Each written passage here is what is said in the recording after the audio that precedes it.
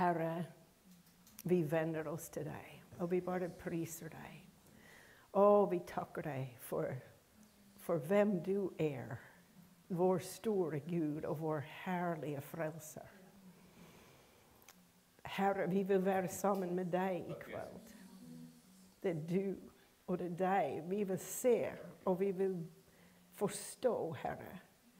Og vi ber, Herre, i Jesu navn om hjertets opplyste øyne. At du åpenbarer for oss det vi skal snakke om, Herre. At det skal bli levende for oss. At vi kan gå inn i det. I Jesu navn. Amen. Ja. Jeg vil snakke litt om, jeg har jo en overskrift som heter «Vi ett med Kristus». Og det et sånn gedigent emne. Det så svært. Og dere har hørt bibelversene før. Det det som litt farlig med det. Du vet, det mer vi har hørt ting, faren det at det bare går rett gjennom og betyr ingenting for oss. Det så lett å miste og gå glipp av innholdet, fordi det kjent stoff. Og når jeg begynner, så skal jeg starte med dette. Vår identitet som troende. Vi har et veldig berømt vers. Om noen i Kristus, han en nyskapning. Det verset har alle hørt. Og Kari sier, yes, det et bra vers, og det et fantastisk vers. Og så står det midt i verset, om noen i Kristus. Men det jo merkelig, sant? Fordi vi så bevisst at vi i vårt eget legeme. At vi oss selv, sant? Du deg, og jeg meg, og vi meget selvbevisste. Men Gud vil at vi skal bli bevisst at vi i Kristus. Og i Efeserne 2:10 så står det at vi skapt i Kristus Jesus. Ikke det merkelig?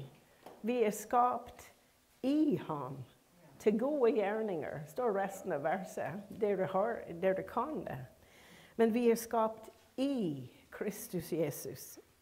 Johannes 15:5 sier, jeg vintreet, dere grenene. Altså, hvis du ser på et vintre, så kan du nesten ikke skille grenen fra stammen, fordi det så innflukt. Det en fascinerende vekst. Men så sier han, den som blir i meg, og jeg i ham, han bærer mye frukt. For uten meg kan dere intet gjøre. Og her har du dette her. Jeg i ham, og han i meg, og vi blir ett. Vintreet og grenene, og det du og Jesus. Din identitet. 1. Korinterne 6:17. Men den som holder seg til Kristus, en ånd med ham. Det var veldig. Den som holder seg til Kristus en ånd med ham. Og der har du det igjen. Det noe som har skjedd på dypet. 1. Korinterne 12:27. Dere Kristi kropp, og hver av dere et lem på ham. Og dette synes jeg nesten vanskelig å ta inn. At det går an at vi kroppen til Jesus. Og hver eneste en av oss et lem på hans legeme. Og her det et litt sånn lokalt forsamling. Sant? Vi vet jo vi har to her, men dere koblet sammen. Og det Kristi kropp. Det ikke Det ikke liksom et menneskelig klubb og kristen aktivitet, men det Kristi kropp. Og vi lemmer på hans legeme. Jeg vet om en som tok imot helbredelse bare på det, og forstå at han var koblet direkte på Kristi kropp. Der livet strømmer fra hodet inn. Livet fra himmelen, rett inn, iblant oss og i oss. Og Efeserne 3:17 sier, Kristus bor i våre hjerter ved tro. Kristus bor i våre hjerter. Det svært. Det utrolig stort. At det går an, at han kan bo inni der. Og Paulus, han vokste så sterkt, han ble meget bevisst at han kunne si, det ikke lenger jeg som lever, men det Kristus som lever i meg. Det veldig sterkt. Og det slik Gud egentlig vil ha det for hver eneste en av oss. At vi tar imot det ved tro. Han sier, Kristus ved troen bor i våre hjerter. Så vi starter ved å akseptere det og ta imot det fra Gud, at han bor inni oss. Vi starter der, etter vi har tatt imot frelsen fra Jesus. Og det øyeblikk en person rettferdiggjort ved tro, han eller hun født av Gud. Så når vi ser hva frelsen innebærer, vi skjønner korsets verk, og vi tar imot det i tro, så blir vi i rett ståsted med Gud. All vår synd tilgitt, det utslettet vår gjeld, og det som var imot oss borte, og vi blitt rettferdiggjort ved tro, og født av Gud. Det ikke en mental samtykke, men det et Guds under å bli født på ny, født av ånden. Og når vi blitt rettferdiggjort, så har vi klarering å gå rett inn for Guds trone. Det helt utrolig. Du kan bli helt nyfrelst. Har aldri vært liksom omgås Gud mye. Men du har klarering til å gå inn for nådens trone og ha samfunn med den levende Gud og få nåde til hjelp i rett tid. Og det gjør at jeg får tårer i øynene, bare ved tanken. Vår nye fødsel innebærer innføring i Guds familie. Og du vet, det står at vi faktisk født av Guds sæd, av ordet og av ånden. Det usynlig, men det jo aldeles vidunderlig at vi blitt nye skapninger, født på denne måten inn i Guds familie som barn av Gud. Helt fantastisk.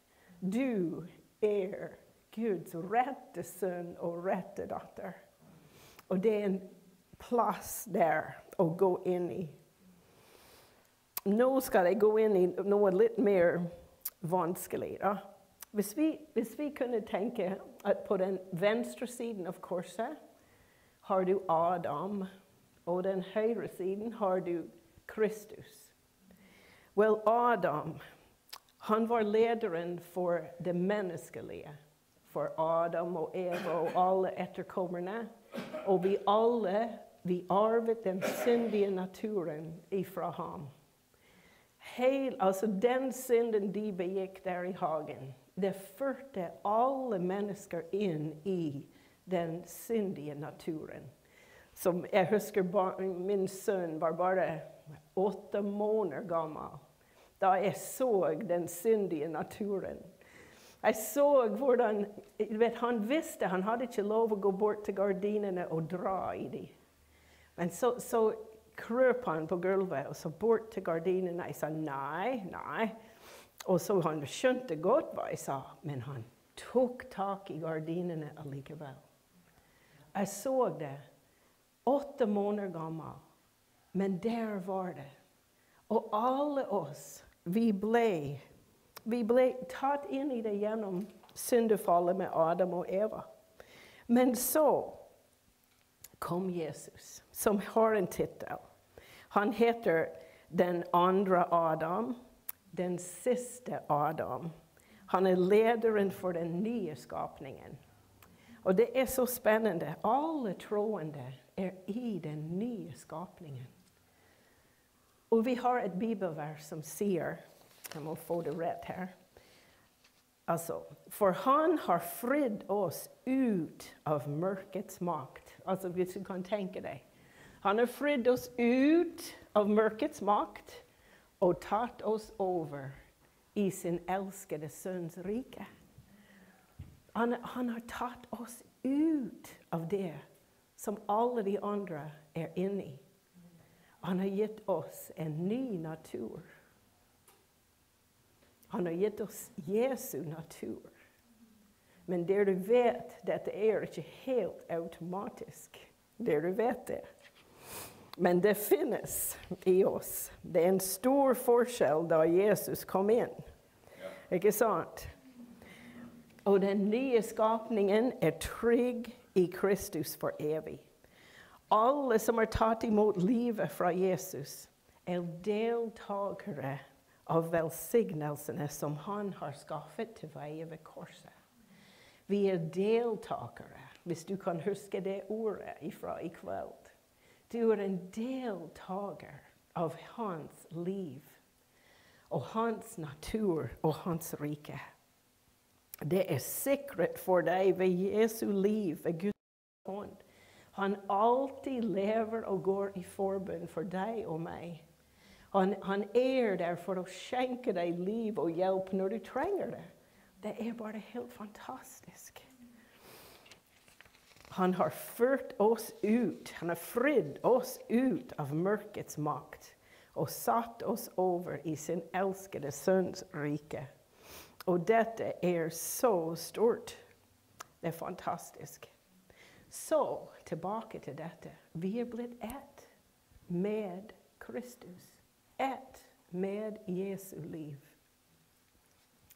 Og vårt hode kan ikke ta det inn. Vi er født på ny. Han har gjort oss levende med Kristus. Vi som var døde på grunn av våre misgjerninger, av nåde er dere frelst. Han er vår rettferdighet. Du vet, vi har ikke rettferdighet i oss selv. Vi har gode og dårlige dager. Altså, en dag kan du be mye, og du føler deg litt rettferdig innenfor Gud. Og så neste dagen, så gjør du ikke det, og du bare kjenner deg dårlig. Men takk og lov, han er vår rettferdighet. Han har gjort det. 1. Korinterne 1,30 står det.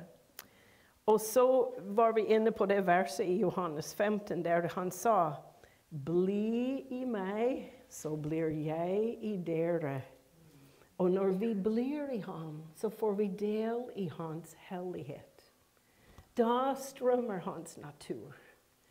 Og det er dette å lære hvordan å bli i ham. Og det er en prosess, og det er noe å vokse inn i. Men i bevisstheten av det, at Jesus, nå er jeg i deg. Nå blir jeg i deg, din natur i meg. Jeg legger ned min natur, og jeg tar imot din. Det er hver dag. Og så står det, vi er reist opp sammen med Jesus Kristus. Reist opp, mens vi sitter her i dette rommet, sitter vi faktisk sammen med Jesus samtidig. Så det er litt sånn vanskelig for hodet. Men dette er sannheten innenfor Gud. Du er ikke bare her, men du er der. Og så står det i Efeserne 2,6, vi sitter sammen med ham i det himmelske nå. Det er ikke bare etter vi dør, men her og nå, Efeserne 2,6, Marit må sjekke det og se om det er sant, fordi hun lurte på det. Men det er sant. Og så blir vi også i herlighet sammen med Jesus i all evighet. Vi kommer inn i den samme herligheten som han I nå. Det kommer vi inn i, sammen med ham. Og vi blir hans brud. Og vi damer, vi liker det. Det litt verre for dere menn å tenke at du bruden til Jesus, men dere det. Dere faktisk Kristi brud også. Og dette så mektig. 216 ganger sier Paulus at vi I Kristus. 216 ganger. Og Johannes sier det 26 ganger I hans brev.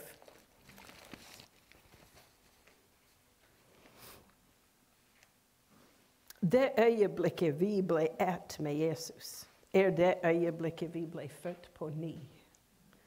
Og vi ble rettferdiggjort innenfor Gud. Så det allerede skjedd. Du allerede ett med Jesus. Det ikke noe du må gjøre. Det allerede skjedd. Du det allerede. Og dette deltagelse I Guds liv. Vi gjort ett med ham I kraft av den hellige ånd. Og da vil Gud gjøre oss til virkelige mennesker. Du vet, han skapte Adam og Eva på rett måte. Før syndefallet. Men så kom syndefallet og ødela. Men nå I Kristus kan han skape oss til det han vil mennesker skal være I Kristus. Med Jesu natur. Og lære hvordan dette her skal gå til.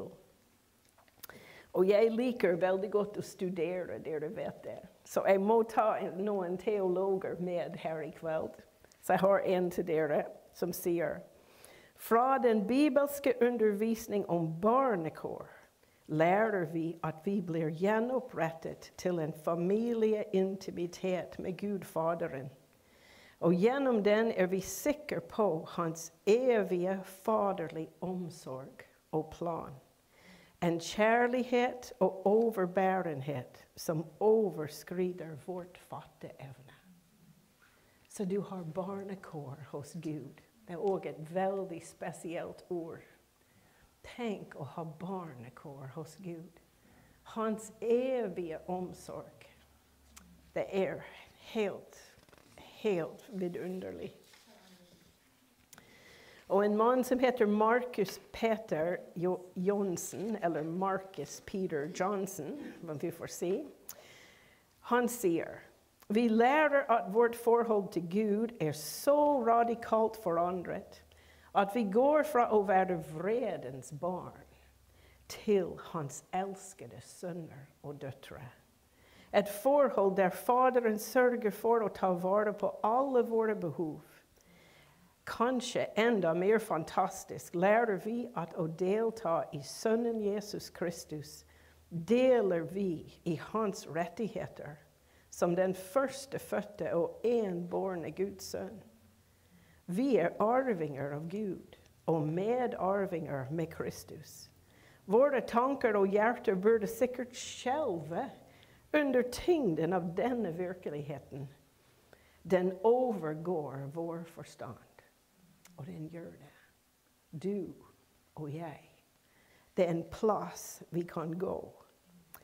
En plass å delta I Sønnen Jesus Kristus.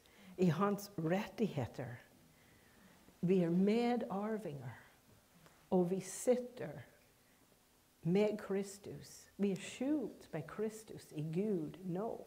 Og vi sitter sammen med ham I det himmelske nå. Og så Martin Luther, den godeste, I en liten bok som heter Den kristnes frihet. Han forteller en historie for å forklare hvordan evangeliet virker. Og dette her så fantastisk når du har en dårlig dag som kristen. Det skjedde at en stor konge giftet seg med en prostituert.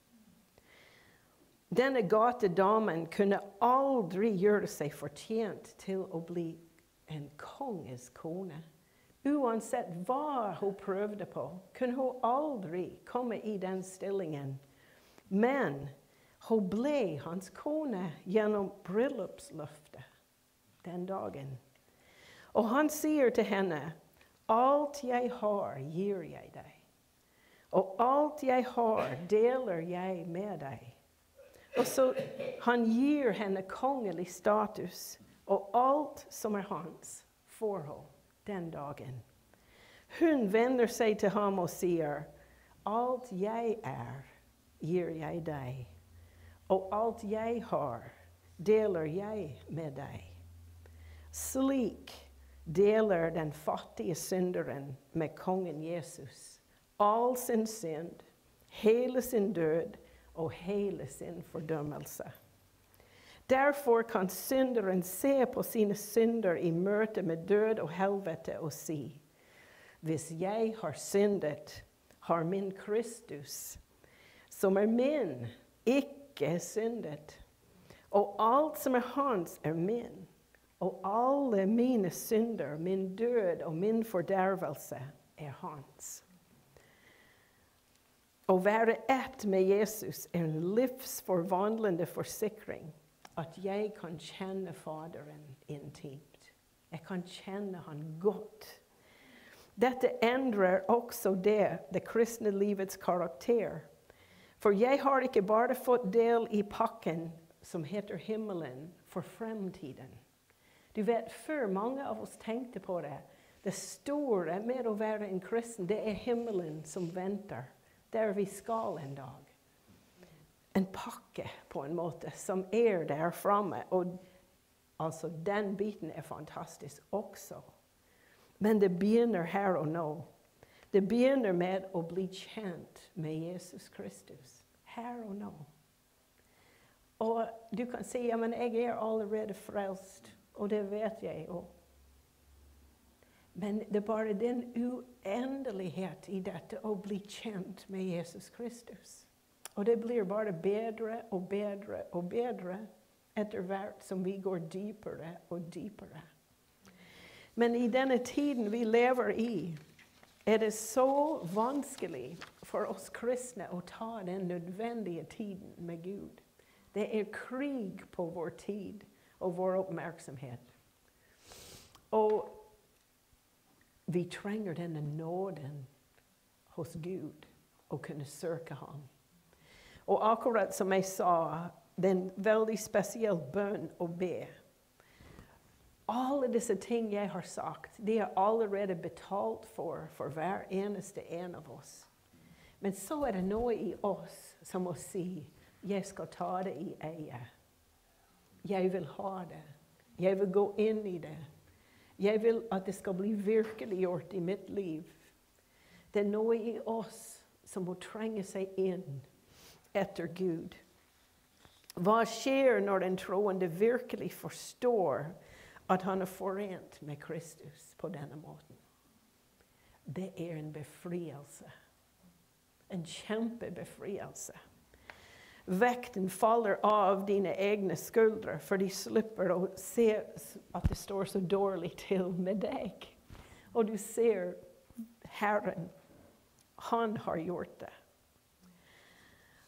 Og det denne bønnen, Herre, ta meg inn i dette.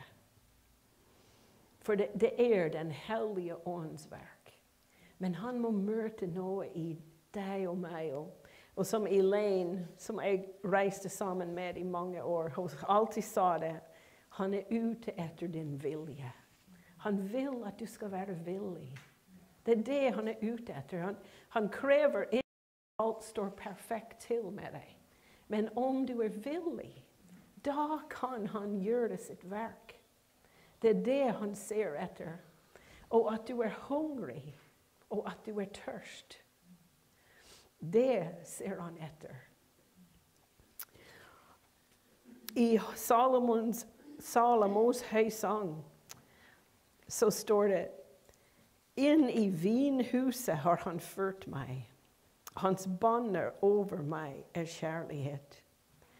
Hans venstre hånd under mitt hode, og hans høyre hånd omfavner meg. Og dette et uttrykk for den voldsomme kjærligheten som Jesus elsker bruden sin med. Og du bruden. Tenk på det. Noen ganger når du går inn og skal be, så kan du gå inn som bruden. Helge, dette må du prøve på. Du må gå inn og vite hvor høyt du elsket.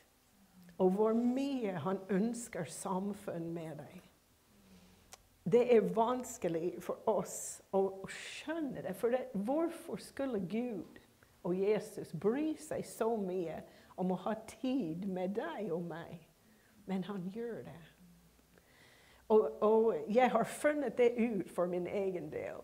At du verden, Gud vil alltid ta tid når jeg tar tid. Og noen ganger vår andagsstund blir en sånn tralt. Så du har bestemt deg for at du skal lese det, og så skal du lese det. Og så skal du da kanskje nevne dine bønner for Gud. Og så blir det ikke så mye liv i det. Men når du har nød en dag, så setter du alt dette der til sides og råper ut ifra hjertets dyp. Og så møter du Gud så veldig. Ikke sant? Men det noe med å komme til Gud som bruden og si, jeg kommer for å gi deg mitt hjerte, for å gi deg min kjærlighet, for å gi deg min takk. Og så kommer den hellige ånd til deg. Herren kommer. Og han bare åpenbarer dette her. Han elsker deg så utrolig høyt. Han vil ha deg.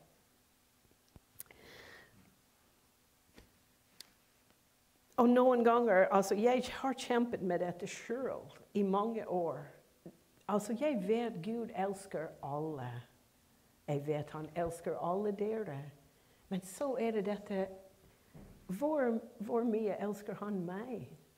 Sant? Og du kan føle det slik også. Ja, jeg tror på Guds generelle kjærlighet, men den individuelle kjærligheten, hvordan den? Men hvis du går inn ærlig med Gud, og du bestemmer deg for, det var dette som jeg kom til, jeg må godta de bibelversene som forteller meg at Gud elsker oss sånn som han gjør. Jeg må tro det.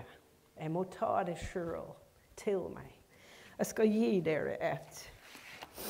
Johannes kapittel 17. Dette den siste natten Jesus, rett før korsfestelsen.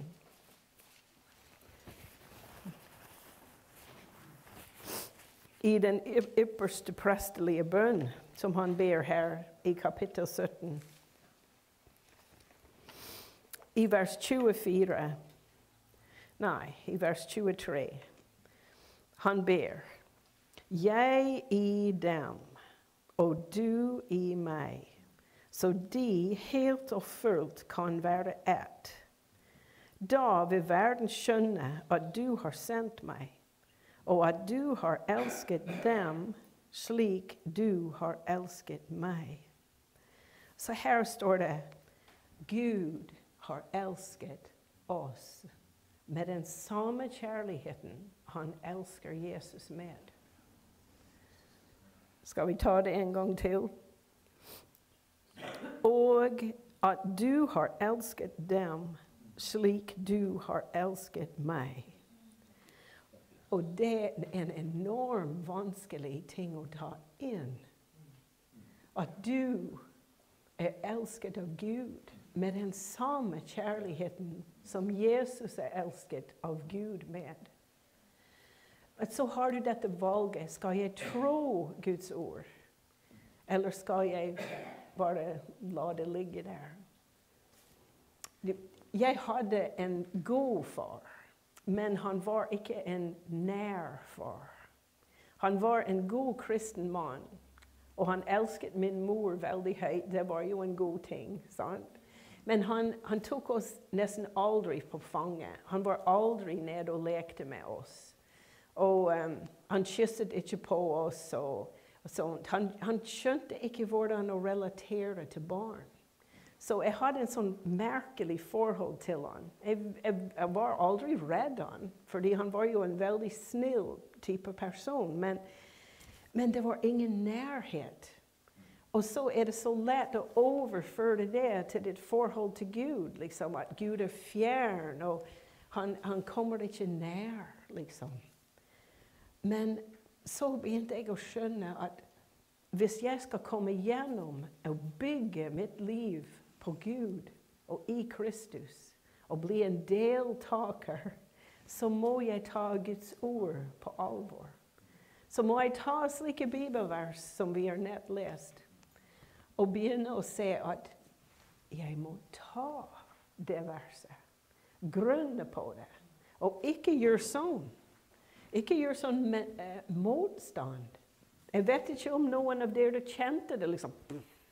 Det alt for voldsomt, liksom.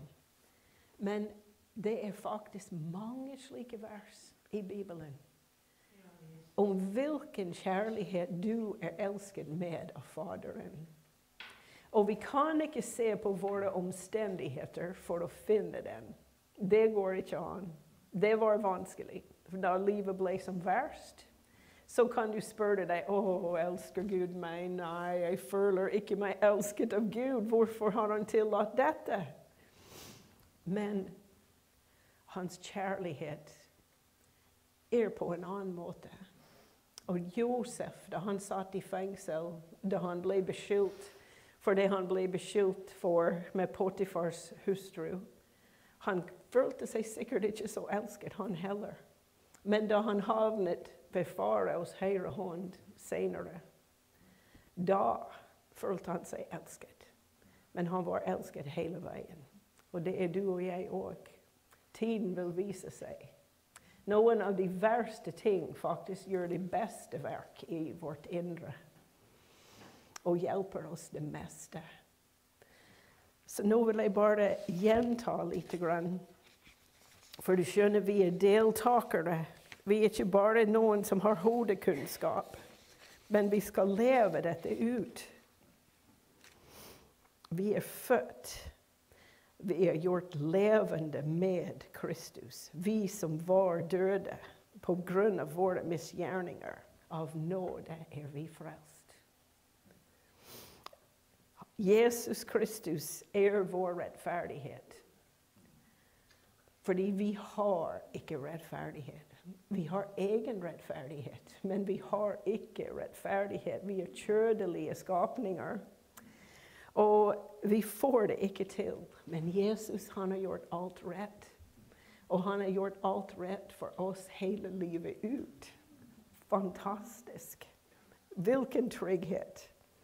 Vi reist opp sammen med Jesus. Og han sitter ved Guds høyre hånd. Og det en plass i bønn som han vil ta oss inn i. Vi deltakere av hans seier.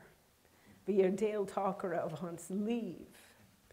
Og dette vår identitet som kristne. Vi blitt tatt ut av Adam og satt over i den elskede sønns rike. Og til og med der har du dette her. Det den elskede sønns rike. Og vi i den elskede sønn. Så vi elsket. Og så hvis du tenker også på dette, Jesus har en brud. Hvilken følelser har han for bruden? Du vet, han har kjærlighet for bruden. Ikke sant? Og du bruden. Når du går inn for Gud som bruden, du kan oppleve denne kjærligheten og omsorgen. Også når du ber, du går inn og gir din kjærlighet, og tar imot hans kjærlighet. Og så har du den plassen i Kristus, som vi må lære å be ut fra.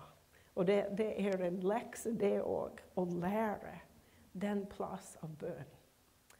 Men i kveld, så bare tenker jeg at vi fokuserer på dette. Du ikke bare deg selv, men du i ham, i Kristus. Skjult med Kristus i Gud. Du ikke alene. Du ikke svak og skrøpelig, men du i den allmektige Guds sønn. Og Herre, vi priser deg. Vi takker deg. Og vi ber at dette skal levende gjøres for våre hjerter. At du tar veksler fra våre øyne. At vi kan virkelig bygge denne identiteten inn i vår hverdag, Herre. For her begynner alt. Alt å være en hverdagskristen bygges fra dette. Å, Herre, vi bare ber i Jesu Kristi navn om åpenbaring. Å kunne leve i dette. Gleden av å være elsket av deg. Gleden av å være trygg i Kristus. Gleden av å ha tilgang til Faderens trone. Dag og natt. En åpen himmel over oss. Og vi priser ditt hellige navn. Vi priser deg, Herre.